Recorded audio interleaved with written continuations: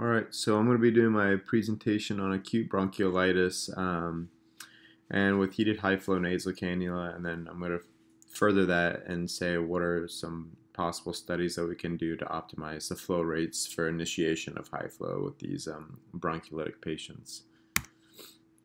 So bronchiolitis is an acute lower respiratory infection that's caused by different viruses with coughing, wheezing, poor nutrition as the main symptoms.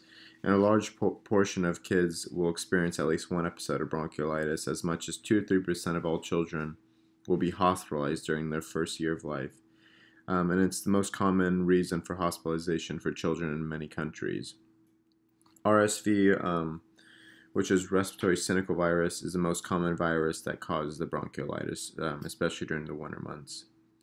Some infants, particularly those with risk factors, will have severe course. Bronchiolitis is the most common medical reason for admission of children to ICUs, providing challenges regarding ventilation, fluid balance, and general support.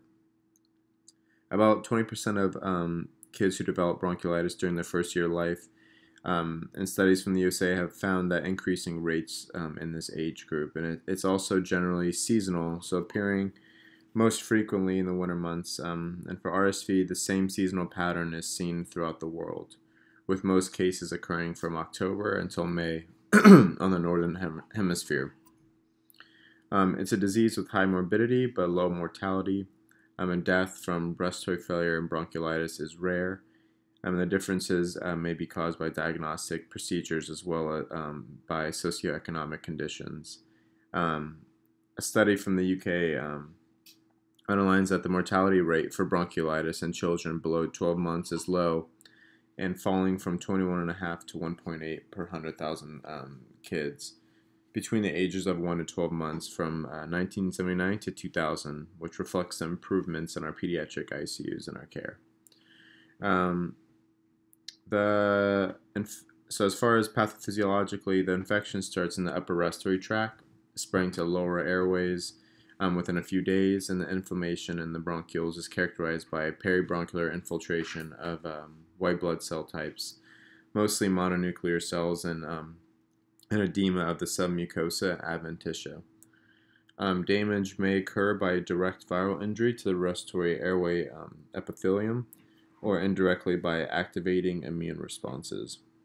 Edema, mucus secretion, and damage of airway epithelium with necrosis may cause partial or total airflow obstruction, distal air trapping, atelectasis, and VQ mismatching, leading to hypoxemia and increased work of breathing. Smooth muscle constriction seems to play a minor role in the pathologic process of bronchiolitis. And generally, patients who develop severe life-threatening RSV bronchiolitis are those with underlying cardiopulmonary disease, immunosuppression, BPD, or history of premature birth. In severe bronchiolitis, necrosis of the respiratory epithelium, excessive mucus production, and lymphocytic infiltration results in edema, and dense plugs of debris and subsequent bronchial obstruction. And the IgE-mediated reactions and release of inflammatory mediators may result in exacerbation of acute obstruction and may contribute to the chronic obstructive pulmonary dysfunction. And patients that are hospitalized with bronchiolitis will usually require some sort of supportive therapy, and maybe sometimes even mechanical ventilation. And based on the studies I found, a trial of aerosolized beta-2 agonists is reasonable in these patients, but for the most part, breathing treatments have not been proven to be very effective. Systemic corticosteroids have not been provided to be effective, or proved to be effective either, and have a limited role in the treatment of acute bronchiolitis. Inhaled corticosteroids may be useful in reducing the severity of chronic wheezing that may follow acute bronchiolitis, and ribavirin may be considered in patients with severe illness or in those at high risk for severe RSV disease. And so as far as clinical characteristics, bronchiolitis often starts with rhinorrhea and fever and gradually increases with signs of lower respiratory tract infection, including like tachypnea, wheezing, cough, Very young kids, particularly those with a history of prematurity, may appear with apnea as their major symptom, and feeding problems are pretty common. On a clinical exam, major findings in the youngest kids may be fine inspiratory crackles on auscultation, whereas a high-pitched expiratory wheeze may be prominent in an older child. But observation in infants may have increased respiratory rate, chest movements, prolonged expiration, recessions, use of accessory muscles, cyanosis, and decreased general condition. And what's unfortunate is that there's not really any formal scoring system for the severity of bronchiolitis. A suggestion for the grading into mild, moderate, and severe bronchiolitis is based on guidelines from New Zealand and Scotland. It's kind of given to that table right there to the left of the screen. And at my hospital, we use the WOB score, also known as the work of breathing score, which is on the right side of the screen. That score is used to indicate how severe these patients are. And it consists of, it's age-based, of course, and we fill out, respiratory rate, O2 sats on room air, work of breathing, and then it adds up the score, and the higher the score, the more severe the patient is. But the only unfortunate thing about this score is that it's limited to patients under the age of 5 years old. And so in one of the studies I found, they actually included kids with bronchiolitis from an outpatient clinic, and the resolution of symptoms took more than 14 days, and 40% of the kids and about 10% had symptoms after about 4 weeks, and the median length of hospitalization in the large study, including children below 12 months, was only 1 day. In another study I read, the mean length of hospitalization was 80 hours. And risk factors are male gender, history of prematurity, young age, being born in relation to the RSV season, pre-existing disease, such as like BPD or underlying chronic lung disease, neuromuscular disease, congenital heart disease, exposure to any environmental smoke or tobacco smoke, young maternal age, short duration, no breastfeeding, and maternal asthma or poor socioeconomic factors. But most of the kids hospitalized for bronchiolitis have no underlying condition. Now, as far as like the lab assessment, so except for pulse ox, there's no routine diagnostic tests that have been shown to have a substantial impact on the clinical course of bronchiolitis. And recent guidelines and evidence-based reviews recommend that no diagnostic tests are used routinely. Implementation of guidelines for the assessment and treatment of infants with bronchiolitis has reduced the use of diagnostic as well as therapeutic options, with a further reduction in cost and length of stay. The clinical course and management of bronchiolitis are similar and not influenced by identification of the viral agent. But identifying a viral etiology is shown to reduce the use of antibiotics and the number of investigations and length of stay. Depending on the setting, a viral diagnosis may be warranted for cohorting of patients and may reduce nosocomial infections, which may have an impact on the long-term prognosis of the child.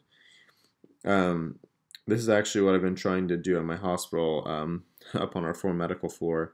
I have meetings with the nursing supervisors to remind them that it makes it easier for staffing and treatment of patients when we can identify and cohort all these patients in a certain area, and it makes it easier for our respiratory therapists to provide any treatment and do their assessments.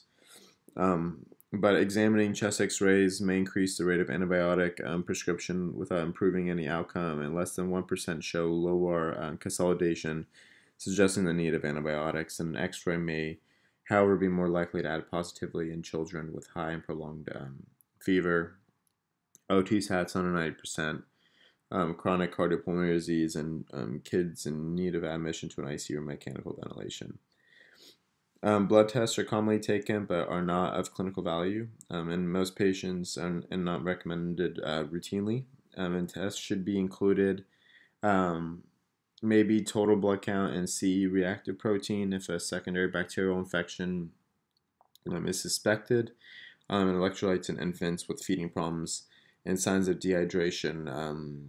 Blood gases are warranted and useful, in infants with severe respiratory distress and potential respiratory failure, and the RT-driven pathway for heat high flow in my hospital in the ER is upon initiation of high flow. We require a blood gas before initiation and a blood gas an hour after initiation to see if we're truly making a difference, and we can adjust our therapy from there. As far as general management, um, management of acute bronchiolitis is generally supportive, and that as no medical treatment has been shown to improve important clinical outcomes such as length of hospital stay, use of supportive care, or transfer to an ICU, and a conservative minimal handling approach seems very beneficial, especially for the youngest age group under 3 months. Prone positioning may improve oxygenation is suggested for infants if they are carefully observed, and careful nasal suctioning may be beneficial in infants with copious secretions. Oxygen, of course, should be given in hypoxic infants with bronchiolitis and administered via nasal cannula or face mask. There's not really consensus on what level of OT sat support we should be aiming at. I know in the UK, the oxygen is commonly given to achieve a SAT of anywhere between 92 and 95, while the American Association of Pediatrics recommends a limit of 90% in otherwise healthy kids. And observational studies indicate that a goal of 90% rather than compared to a goal of 94% has the potential to significantly reduce the length of hospital stay. And the AAP guidelines recommend a reduced level of monitoring as infants improve. Fluid and nutrition, maintaining hydration is an important part of the care of the infants with bronchiolitis, and respiratory distress due to increased work of breathing may cause inadequate feeding and eventually lead to poor hydration. Further, tachypnea and fever increases, fluid loss, potentially worsening the dehydration. Oral feeding may be sustained in milder cases if needed by a small volume frequent feed, and breastfeeding should be encouraged. But a substantial part of infants hospitalized for bronchiolitis will be in need of fluid supplementation, either as IV fluid or with enteral feedings by a G-tube. And the advantage of IV fluids could be a lower risk of aspiration, no interference with breathing, but with the disadvantage of possibly creating a catabolic state due to low caloric intake and bearing a higher risk of fluid overload and electrolyte imbalance. Through G-tube feedings, infants may get a better nutritional status and nitrogen balance, but which may be beneficial for recovery, may be a route for giving express breast milk. And feeding via the G-tube can be given as boluses or continuously in case of major respiratory distress. So currently there's no sufficient evidence for or against the use of G-tube feeding in infants with bronchiolitis, but feeding by G-tube has been increasingly adopted and used as routine in some countries. Few studies have addressed the appropriate amount of fluid to be given during replacement. In bronchiolitis, guidelines recommended that infants should receive enough fluid to restore fluid loss and avoid dehydration, and the amount should not exceed 100% of daily fluid requirements, normally set to 100 mLs per kilo for infants under 10 kilos, but fluid retention due to inappropriate secretion of antidiuretic hormone has been reported in bronchiolitis, and clinicians should be aware of possibly causing overhydration, and about 70 to 80% of the daily requirements may be recommended, especially with those in severe cases. Inhaled saline is another one. Inhaled normal saline of 0.9% is pretty common for these kids to increase clearing of mucus. However, I've not been able to find any randomized study comparing normal saline with treatment, and normal saline isn't really suggested in current guidelines and reviews, which means no recommendations can really be given. Inhaled hypertonic saline has in patients with various diseases shown to increase mucociliary clearance, possibly through a reduction of an osmotic flow of water to the mucus layer and by breaking ionic bonds within the mucus gel. Recent meta-analysis, including more than 1,000 infants with mild to moderate bronchiolitis, concluded that the use of hypertonic saline may reduce the length of hospital stay and the rate of hospitalization. However, Due to possible side effect of bronchospasm, all but a few patients received a combination with a bronchodilator, and the optimal delivery interval concentration delivery device remained pretty unclear. As far as now moving on to bronchodilators, in addition to bronchodilation, inhalation with adrenaline may reduce mucosal swelling, which has led to frequent use in infants with bronchiolitis. However, a clinically important significant effect has been documented for neither adrenaline nor beta-2 agonists. Studies on short-term effects showing conflicting results.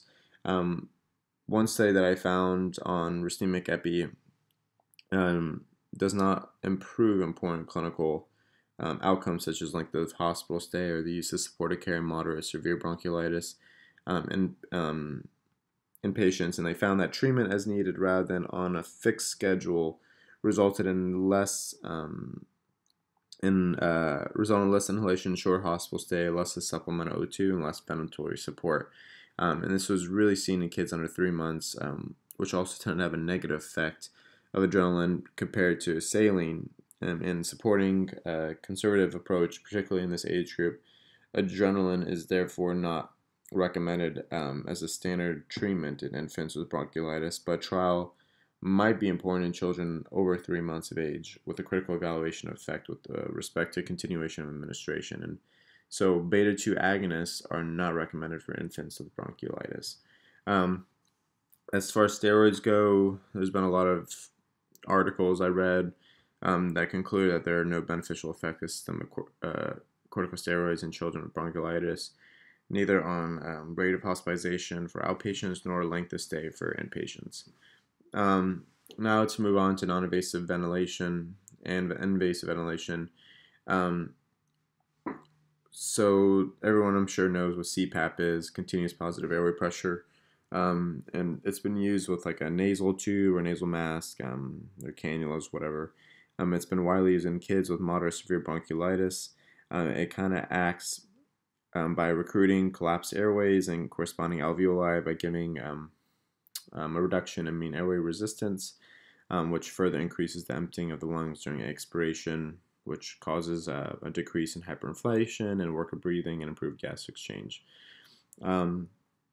Documentation for the use of CPAP in bronchiolitis is somewhat hard to find. One systemic review that I found concluded that the evidence supporting the use of CPAP to reduce PCO2 and respiratory distress is of a low quality, and it's not been shown that the use of CPAP reduces the need for invasive ventilation.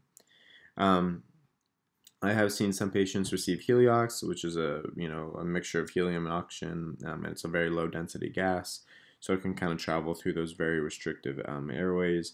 We do provide this to a lot of our asthmatics in my hospital as well, and it may be a beneficial role in bronchiolitis by transforming the turbulent into laminar gas flow, which would improve oxygenation and the washout of CO2. The combination of Heliox and CPAP has been evaluated in some studies, and they showed a drop in transcutaneous or arterial PCO2 and respiratory distress. But Heliox without the use of a tight CPAP or combined with the nasal cannula has been shown to be ineffective. And I don't know who is very familiar with non-invasive NAVA. NAVA stands for Neurally Adjusted Ventilatory Assist. I felt like we, at my hospital, Oakland Children's Hospital, we had so many patients who were on non-invasive ventilation who were getting, NIV pressure control, NIV pressure support. We're trying all these different types of non-invasive interfaces, masks, RAM cannulas. So I really wanted to bring in something different. So I really researched, and I brought in NIV NAVA into our unit. And I did a little bit of a comparative study where we mainly focus on these bronchiolitic patients who required more than just high flow. We placed them on up to the physician expression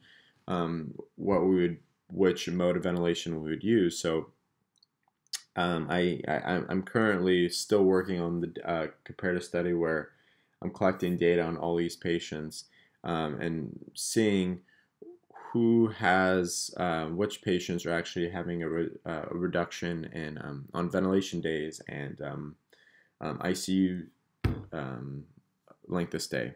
So as of now, the bronchiolitic patients who have been getting NIV NAVA compared to the patients who are on NIV pressure control, both with the same interfaces and such.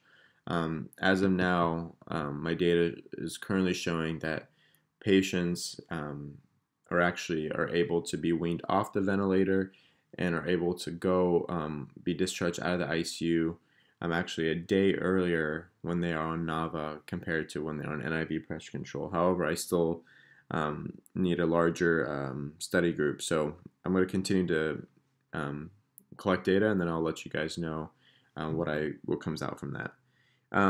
But kind of back to what I was saying regarding high flow, I feel like the whole country is very high flow happy right now. High flow has been increasingly been introduced as an alternative to nasal CPAP. It increases the pharyngeal pressure, leading to reduction in respiratory efforts and improving respiratory distress. Based on current literature and my own personal experience, high flow nasal cannula is very feasible, and it reduces the need for intubation. It's better tolerated than nasal CPAP, and larger pediatric units have replaced CPAP with high flow as a first-line non-ventilatory support in bronchiolitic patients. The safety of high flow nasal cannula and CPAP may be arguments for the early introduction of non-ventilatory supports in children with moderate bronchiolitis, but mechanical ventilation may still be necessary in infants with insufficient support by nasal CPAP or high flow. And risk factors are obviously what I kind of have talked about before, like prematurity, low birth weight, BPD, apnea, low SATs, poor oral intake, or severe retractions on admission. And yeah, so I mean, bronchiolitis is the most common reason for hospitalization during infancy, being a burden for the kid and the family, and lots of costs in the healthcare hospital system. And there's many main principles for treatment that include minimal handling, maintenance of O2 sat, fluid and balance, nutrition, and from my own personal experience, early intervention of initiating CPAP or high flow really do help reduce the work of breathing and length of stay for these patients. So I kind of wanted to talk about high flow now, how high flow works, and especially with these little RSV bronchiolitic patients.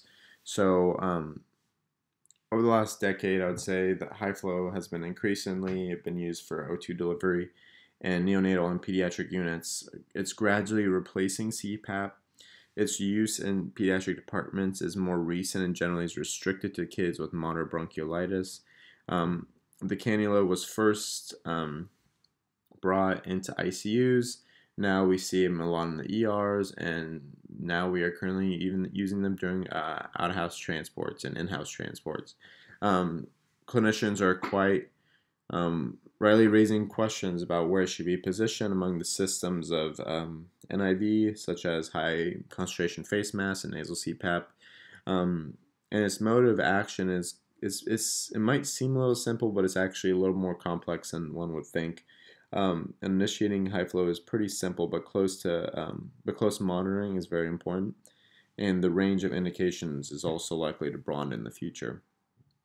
So as far as how it works, the mechanism of action of it, it's designed to administer a heated and humidified mixture of air and oxygen at a flow higher than the patient's inspiratory flow or minute ventilation. There is currently no single or simple definition of high flow in infants. I'll say it usually refers to the delivery of O2 or whatever, or blended O2 and air at flow rates greater than 2 liters a minute. Some people say, some authors or researchers adjust the flow rates on body weight and recommend using 2 liter kilogram, which provides a degree of distending pressure and reduces the work of breathing.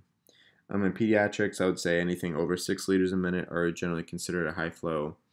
And high flow presents several advantages over conventional low flow oxygen therapy in terms of humidification, oxygenation, gas exchange, and breathing pattern. all due because you're exceeding that patient's minute ventilation and inspiratory flow. So as far as the gas mixture and the conditioning of it, it provides a relative humidity of nearly 100% with the gas warm tube, anywhere between 34 degrees Celsius to 37 degrees Celsius, compared with the low flow O2 or the high concentrated O2 mask. High flow improves patient tolerance by reducing the sensation of respiratory distress and mouth dryness, and one study actually observed tracer movements and demonstrated improved mucociliary clearance in comparison of high-flow nasal cannula and conventional O2 therapy. And this effect is thought to explain the drop in exacerbation episodes. Another benefit of gas conditioning is the improved inspiratory flow, which further increases the feeling of comfort. Heated and humidified gas diminishes the resistance in the nasal mucosa induced by dry and cold gas, and a point that should be neglected given that these resistances make up nearly 50% of the total resistance of the respiratory system. And a lot of studies have been shown that a flow higher than the patient's inspiratory flow provides better oxygen delivery than low flow O2 or the high concentrated oxygen mask. And this has been explained as the effect of a high flow on the oropharyngeal dead space, the idea that being that the high flow of oxygen washes out the end expiratory oxygen depleted gas. In the next breath, the patient inhales pure oxygen. Dead space washout also reduces CO2 rebreathing. The extrathoracic dead space is proportionally 2 or 3 times greater in kids than in adults, and it may measure up to 3 mLs per kilo in newborns and become similar to adult volume only after 6 years of age. So that means that the kids, or the younger a kid is, or child is, the greater the effect of a high flow on oxygenation and CO2 clearance. Now here's the question that everyone always asks, like, oh, how much pressure are we generating with high flow? And so a high flow mixture is likely to create a maximum positive pharyngeal pressure of about 6 centimeters of water during expiration. The pressure is determined not only by the flow, but different factors, like also by the ratio of the prong or nostril fit, whether or not the mouth is closed or not, which is a big deal. The variations are pretty wide, actually. So in a physiological study I found on infants, they measured pharyngeal pressure over the course of a gradual increase in flow up to 7 liters a minute. When they indexed the flow to patient weight, they saw that the average pressure with a flow of 2 liters a kilogram per minute was about 4 centimeters of water. Unfortunately, despite the overall shape of the curve, they couldn't really predict whether a higher flow would provide greater pressure. The pharyngeal pressure at a rate of 1 liter a minute appeared like a sine wave around the air pressure, being negative during inspiration and positive during expiration. And the sinusoidal shape persisted when they increased the flow, but inspiration and expiration both became positive after 7 liters a minute, thereby generating like a real CPAP. And the pressures generated by the device prevent pharyngeal collapse, which may be very pronounced in some diseases, and it reduces the obstructive apnea and supports the inspiratory effort when patient flow is limited. In infants with bronchiolitis, high flow nasal cannula reduce the electrical activity of the diaphragm and drop the esophageal pressure swings, confirming the effectiveness of this therapy to reduce the work of breathing. And the effects of CPAP differ with the ventilation phase, and positive pressure at the beginning of the inspiration may compensate the inspiratory burden related to the autopositive and expiratory pressure and facilitate inspiratory flow. So positive pressure during expiration prevents small airway collapse, kind of like a stenting effect, and increases the expiratory time and reduces the auto-PEEP. As far as lowering the energy expenditure, the burden on the respiratory muscles could be pretty high in these kids with obstructive respiratory distress. The high energy expenditure may lead to respiratory muscle failure and recourse to mechanical ventilation. The risk of decompensation is particularly high in young infants because their respiratory muscles are poorly equipped with oxidative fibers, which increases muscle vulnerability to excessive and prolonged work. Several features of high flow nasal cannula suggest positive effects on energy expenditure compared with conventional oxygen therapy, notably preserved mucociliary function, prevention of atelectasis, and decreased inspiratory work. As you can see in this diagram to like the left, the flow is indexed to a patient weight. A flow of 2 liters, greater than 2 liters a kilogram a minute, is associated with a mean pharyngeal pressure of greater than 4 centimeters of water. And the other diagram to the bottom right, and that's just pretty much the recording of pharyngeal pressure at 1 and 7 liters a minute in an infant. And now as far as just kind of like side effects and monitoring, high flow stands out from conventional O2 therapy because it gives a heated and humidified airflow that counteracts the unpleasant sensation of a dry mouth. This nuisance is one of the major sources of discomforts for ICU patients. Compared with other systems delivering CPAP, cutaneous tolerance is better with fewer skin lesions reported. However, like any respiratory system, this device has drawbacks. Like the noise level can reach about 80 dBs. The decibel level is correlated with the flow and may be higher than that generated by other CPAP systems. There's recently 3 episodes of pneumos and pneumomediastimes that reported in some articles I was reading during high flow use. The risk of air leak syndrome could be associated with inappropriate prong size that occludes the nostril lumen. Another difficulty with this device as a substitute for CPAP is the great patient variation in pressure generated in the airways. Flow rates may be titrated to the evolving status of respiratory distress, but the safety of this practice is uncertain because subsequent change in generated pressures are not measured. And here it's just kind of like a little diagram for high flow nasal cannula initiation and monitoring. So the high flow system has pretty few parts. There's a cannula, a flow generator, a blender, and a humidifier. So where to initiate it? I mean, although most studies of high flow have focused on ICUs, there has been a lot of recent studies that have been shown that high flow can be used to manage moderate respiratory distress in ERs and during transports. We do all of those at my hospital. We use them in the ER, on the floors.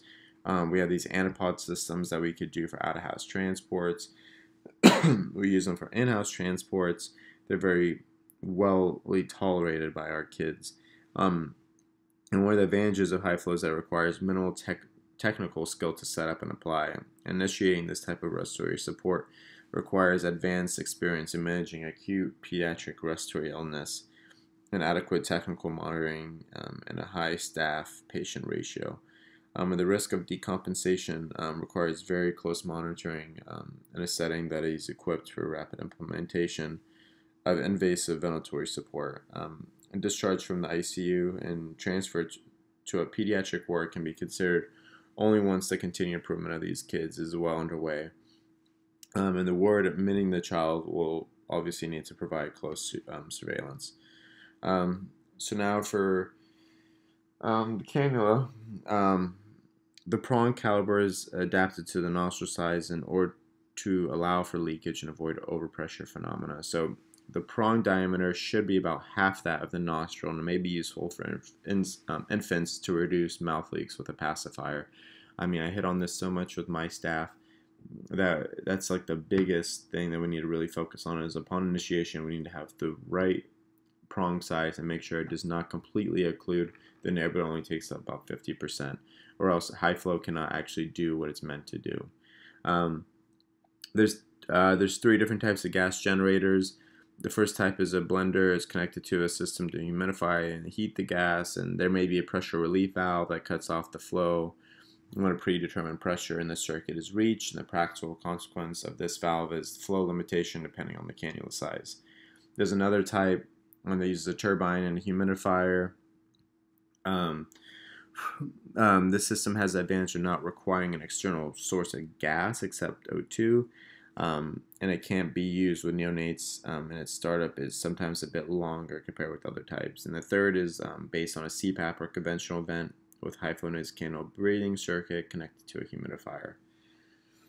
So as far as settings goes, infants flow rates are greater than 2 liters a minute and may be adjusted to body weight. For example, 2 liters a kilogram a minute, and children flow rates are greater than 6 liters a minute and may be up to 20 to 30 liters. Thus, closer to 1 liter a kilogram a minute for FI2 is set to achieve a target sat between 92 and 97. The gas temp is set around 37 degrees Celsius. In order to reach optimal humidification, if the patient room is cool, it may be useful to insulate the tubing or to use breathing circuits with heating wires to limit condensation and the spray of water droplets into the kid's nostrils. And if the phenomena continues, the heater temperature can be reduced to a minimum of 34 degrees Celsius. And just, acute viral bronchiolitis. Clinically, these patients, these infants, show signs of severe obstructive lung disease with a marked increase in respiratory resistance and reduced dynamic compliance. The trapping phenomena is exacerbated by the change in the vent pattern and being characterized by rises in the respiratory rate and in the ratio of inspiratory time over the total respiratory cycle. And the gradual increases in end expiratory volume generates a positive end expiratory pressure or auto PEEP, and the work of breathing is increased because at each inspiration the patients need their muscles to offset the auto PEEP and then continue the work for generating an inspiratory flow despite the increased airway resistance. So measurement of esophageal pressure helps to quantify the inspiratory effort required to ensure alveolar ventilation in this situation, and the efforts that is about 6 times higher in infants with severe bronchiolitis than with a healthy infant. So applying oral pharyngeal pressure equivalent to the auto PEEP generates an inspiratory flow as soon as the inspiratory muscles begin working and drops the inspiratory burden. So in addition, CPAP may keep small airways open by enlarging the diameter, having that stenting effect, which in turn would reduce respiratory system resistance. And high flow use increasing in pediatric wards despite the lack of clearly established benefits in the medical literature, and this indication is most seen in literature is moderate severe bronchiolitis in patient and infants. But recent reports suggest that high flow can be effectively and safely applied to a broader spectrum of patient ages. A diagnosis and the symptom is very attractive because of its simplicity and excellent tolerance. And on a practical level, the treatment should be initiated in the ER or the pediatric ICU, or to evaluate this effectiveness and identify as early as possible the signs of failure requiring appropriate respiratory support. So right here, what I kind of uploaded, I guess this is where my frustrations come with my hospital, or just in general when it comes to high flow and bronchiolitic patients. So this is currently, I believe this is actually is our current acute care pathway that I wrote maybe a couple years ago for a hospital on how to initiate high flow, and kind of like the weaning and the escalation pathway for it. And there's no literature that backs any of this up. I mean, it's just starts high flow at 6 liters a minute and 50%. Kind of wait 60-90 minutes after initiation to get a gas or whatever, and then we can wean by 10% every 2 hours. If this, I mean, there's no evidence-based medicine in this, and it really drives me crazy. And it's just right now, I'm trying to like escalate the care a little bit, or be able to, I guess, be like a little bit more aggressive, and I've been going crazy trying to find more and more research about what can we do to find, I guess, be more objective with our initiation, or how we wean, or how we escalate. Should we go to weight-based flow rates, 2 liters a kilogram, 1 liter a kilogram, half liter a kilogram? What would be the weight limit? What would be the age limit? What are safe and effective flow rates? There's just not a whole lot of convincing literature regarding high flow rates, especially for initiation. I mean, I could say in the Bay Area and most of the country, there are no guidelines for high flow. Our current practice in the Bay or at Oakland Children's, that if a patient's in the ER, we have those workup breathing scores that I showed you earlier. If a patient has a workup breathing score of 5 or more and is actively retracting, then we place them on 6 liters 50%, and then they have a PICU consult. And once the intensivist from the PICU goes down there and checks the patient out in the ER, if they need to escalate the flow rates, just strictly due to whatever the physician feels like, the patient will either come to the ICU and we have unlimited flow. I mean, our cannulas are maxed out to 60 liters, which we would never go up to. I think the highest we've ever had a patient go up to was about 45 liters a minute. And at that point, the patient obviously would need some sort of positive pressure ventilation, like a NIV or BiPAP of some sort, or even intubation. And so, and if they seem stable on 6 liters, 50%, like kind of showed right here in the middle of this pathway, then they can go to the wards. And they can go up to about 8 liters, and if they need to go up higher than 8 liters, then they need to have another PICU consult.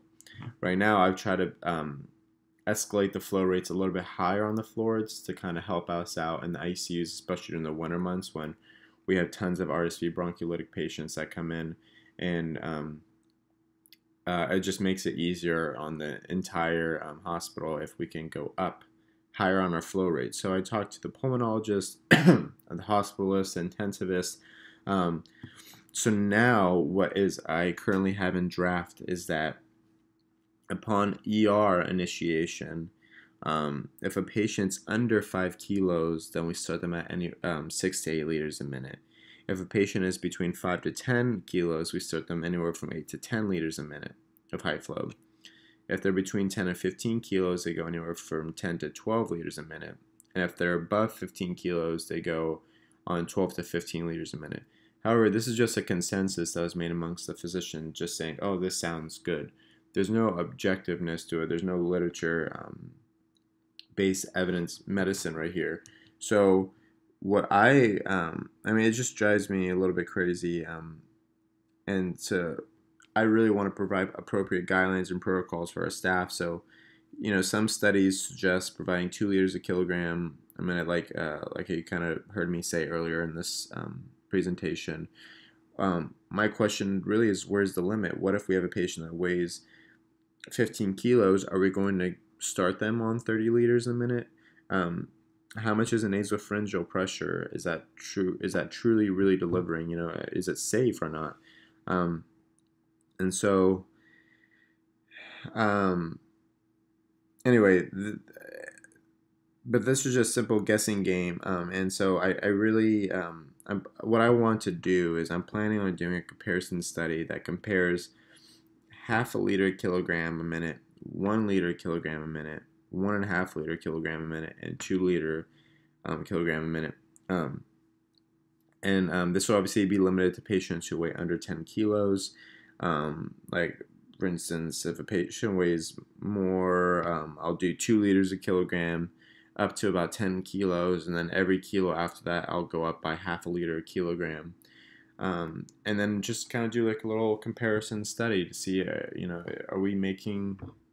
do we see a difference? Do we see reduced length of stay? Do we see reduction in support? You know, and just kind of get a little more objectiveness into all this. There was one study that I did find that actually did something similar to what I'm planning on doing. They did a multi-center randomized trial during like the 16-17 RSV epidemic to assess whether high flow with the flow rate of 3 liters a kilogram a minute would be more effective than 2 liters a kilogram a minute. But from what I remember, I don't really think they found their findings to be very significant. But the conclusion to be drawn is that high flow and standard O2 were both effective in terms of duration of O2 administration, which implies that early use of high flow nasal cannula was not able to be altered the evolutionary profile of moderate bronchiolitis, and high flow nasal cannula in itself cannot prevent or reduce the pathological changes in the lower airways dominated by inflammation and plugging, and the favorable effect of this technique on the vent perfusion ratio hasn't really been established. The assumption that high flow nasal cannula would increase alveolar surface, improve VQ mismatch, and reduce ventilation homogeneities. It has poor physiological basis at 1 liter per kilogram. The max flow is selected by some researchers, and in infants with acute viral bronchiolitis, a linear relationship was described between the flow rate, index of the patient's weight, and pharyngeal pressure. At 1 liter a minute, the pressure recordings appeared like a sine wave, negative during inspiration and positive during expiration. And a flow rate greater than 2 liters per kilogram a minute was required to generate CPAP of greater than 4. The combined measurements of diaphragmatic electrical activity and esophageal pressure swings also suggested that the effectiveness of high flow nasal cannula at the same flow rate to reduce the work of breathing, and these data underline the value of the support to rapidly offset the patient's inspiratory effort to overcome intrinsic and expiratory pressure and to rapidly improve breathing pattern and respiratory distress signs. But yeah, so overall, I'm going to be doing this study, and once I have my findings, I'll do another presentation to show to you all. Thank you for listening, and here are my references.